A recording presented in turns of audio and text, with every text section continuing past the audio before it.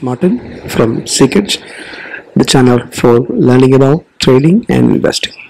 Welcome to Markets Tomorrow.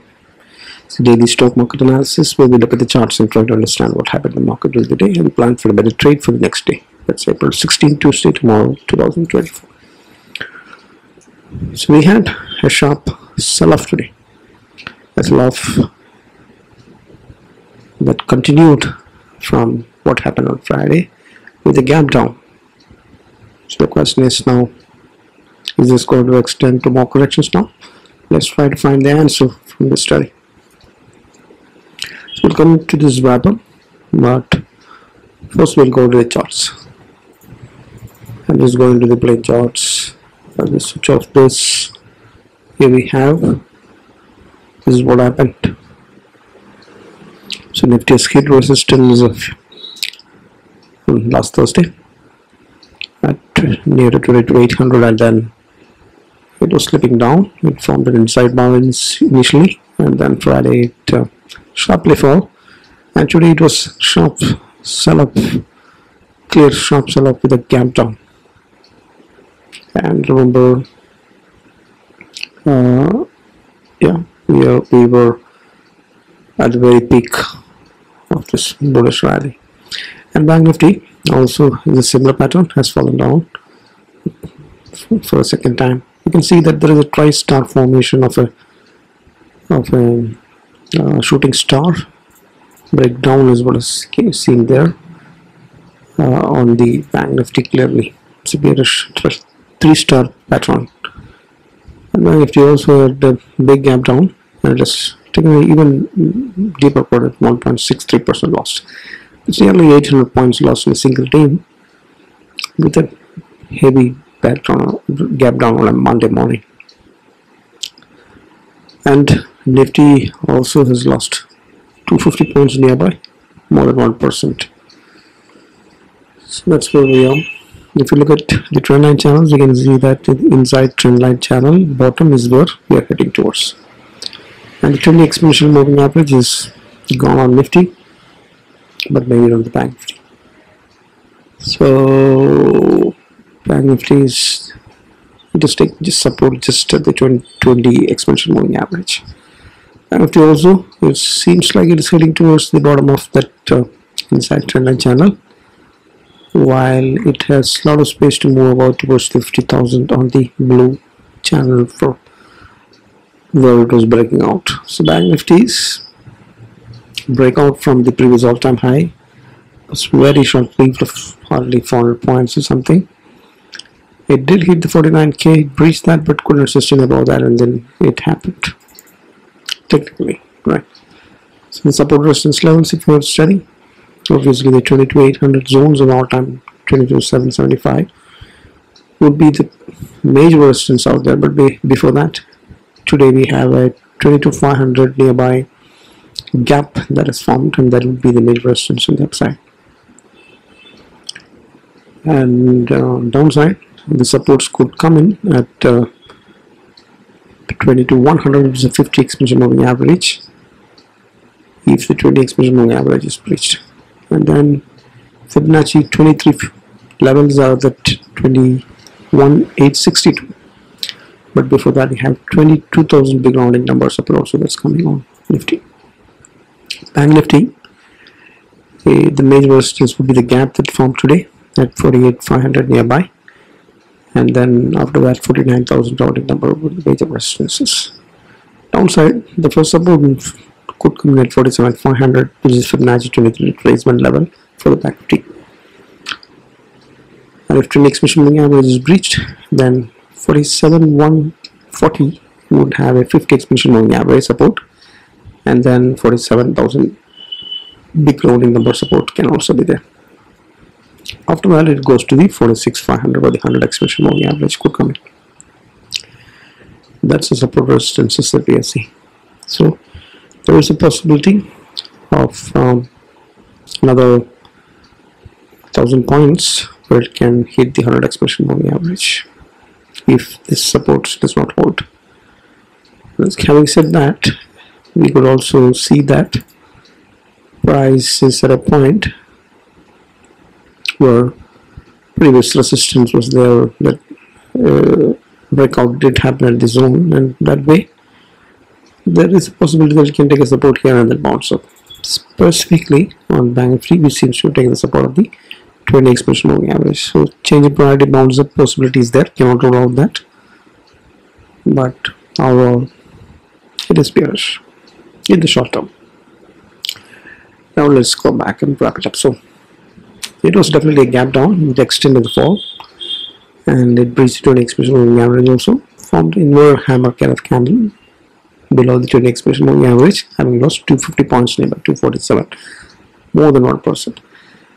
And if these lost deeper, nearly 800, 791 points, 1.63, and it's a wide range bearish candle, but it managed to go above the 20 exponential moving average, and it was trying to break out after sharper retracement of 8.5% that happened, and 27% of rally is what was ongoing on the Banknifty. Breakout did not sustain after the 49,000, and while Nifty had been moving up consistently, until even though Banknifty was lacking behind earlier, and it had not retraced too much, it had only 4.5% of retracement. The intraday today, it was kind of a gap down, and then an attempt to recover, that attempt failed and fall back to the same place, and then Banknifty fell even more further from where the initial gap down happened. So it's sorry. Support resistance levels, and I'm talking again because we have covered that. So let's try to put into buckets of bulls and bears, what's in favor of them, but those are hardly few things. The higher high, higher low pattern is still not breached until the Banknifty. So there's another. So that swing low is close by but not breached. So until that breached, market may still be consolidating. That's what Bollinger Bands is saying. So it's not bearish, it's an expansion on the downside that has not happened yet. It's contraction that means sideways moves, and not bearish moves is what we can hope for. That's the way it goes to the bulls. Banknifty is still taking a support near the 20 exponential moving average, and bulls can still hope for a change in priority, bounce up from there. Now what goes in favor of the bears in the short term stands out today, because the momentum slipped. That was high 40 is breached, and 40 is not breached. There are high 60 where it is bullishness, then it is breached to sideways. Still remember, it's not bearish yet, but having lost the bullishness and falling forward to the sideways zones goes in favor of the bears as of now. Trend indicator ratings also has closed out to the negative zones, TM and IT. Nifty has lost 20 exponential moving average, while Banknifty still maintains that. Wide range bearish candlestick is found in the Nifty. That's very wide range bearish candlestick. 800 points in a single day with a gap down. And a shooting star breakdown pattern may have more potential to go down. 2 days continuous fall and no kind of nosedive move with a gap down today is definitely bearish. Weeks has spiked to 8%, which is taking it out of the lower series regime once again. It had fallen down to 11 levels. Now it's about 12.4. So it's spiking up. And sectoral indices are all red again today. All of them are red. Heavyweight stocks are all red. But number in the short term is maintaining some kind of sideways, even though the IT is found in bear zones. Similarly, heavyweight stocks, Infy is found in bear zones, are maintaining that sideways to bullish momentum, more or less. But the fact is, it was across the heavyweight stocks, across the sectoral indices that you're seeing today. It was in favor of the bears that way. US indices, the mother market, Dow Jones has fallen nearly 5% from the very top. Nasdaq and S&P 500 also has fallen somewhere around 3% from the peak. So some kind of consolidation is happening, some kind of retracement is already taken, and it could extend further. And if that happens, then it could reflect in our markets as well. Dollar is also spiking up to around 6 kind of levels, although it's showing some red today. Similar rupee also showing red, and it spiked up to 83.4 and it's maintaining that very weakish levels. Crude oil has been trying to show as well today, but it has been spiking up and it's at 85 levels, and it is at the top of the trendline channel, having bullish momentum. So a breakout from here could not be that great for the oil involving economies like ours. Gold has been breaking out, although some red is there, some consolidation retracements are seen in the charts of daily, but it had made a mega breakout of nearly 15% above, and that gives a doubt that money may be flowing in from equity markets to safer havens like gold. And Fyers for 8,000 crores sellers on Friday to another 2,300 crores of selling has come in again. So it's Fyers that's selling here following the FBI malicious industrial policy change that has happened. Probably because of that. They were buying to balance them more, but still the market falls big. Having no Fyers support is a trouble for the market, and global cues are not that great for the market, and especially with regard to the ongoing Middle East crisis, the FBI policy malicious change, and all of this, along with the weak rupee, spiking dollar, breaking out oil, and all these global cues are negative. That's the reaction that you are seeing in our markets. So, as per the technical charts, the market has extended retracement for the second day, with a gap down a little deeper correction in Banknifty, especially as from bearish candlestick patterns, giving away the price momentum and the trend gains that it had made in the previous 2 weeks.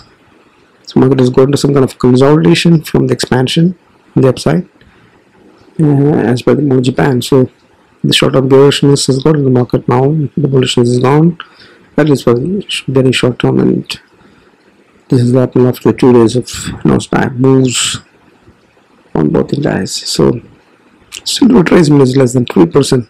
Not too much to worry about until the higher low patterns are breached. The market is expected to get bought in, and reversal could come in.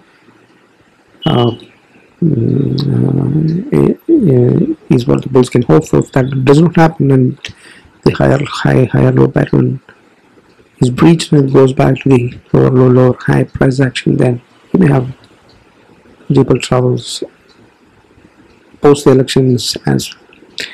So investors, these are pullbacks or opportunities to buy in and invest in long-term quality stocks. Or you can try to get rental income using option strategies and setups. Details of that is in the playlist. Traders, the market was giving some signals of breakout. Directional moves on the upside is now no longer there. So what you can play is the non-directional with some carefulness on the downside. I'll wait for that confirmation of the bearishness to play the directional put side play. So all that is in our hands is the risk, the position size. So manage that portfolio level and trade level. Have hedge positions and then play it safe. We have a lot of events that's coming. The results are coming. The Fed speech is coming. A lot of Fed speech outcomes. The market will react to that. Earnings news flows started coming this week. Middle East crisis, Israel, Hamas, and all these things creating negative flows, news flows, and Mauritius investment policy changes also creating problems. So market is a triangulated week as well, so it can be very jittery. So be careful, cautious about that. Right? Have hedge positions only and manage risk and position size. That's all I have. Happy trading, happy learning, happy investing. Bye bye.